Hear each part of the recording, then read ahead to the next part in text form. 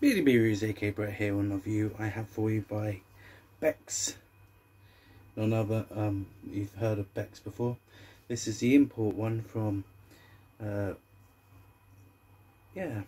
from Bremen, Germany.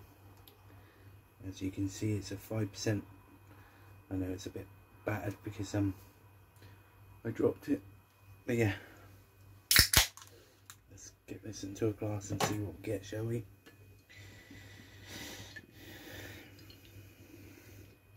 I was going to do a comparison with the Becks that we got here. Yeah,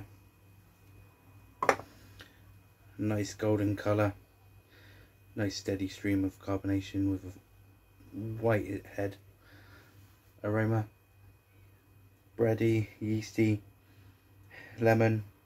But yeah, let's tuck it back. Cheers.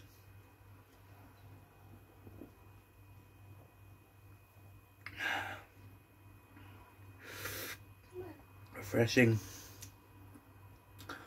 slight bitterness,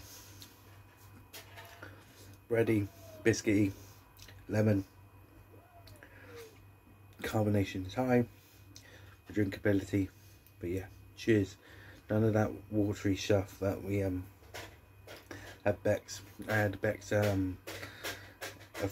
few months ago, and it just tasted like water. It used to be amazing. It used to be hoppy. It used to be amazing.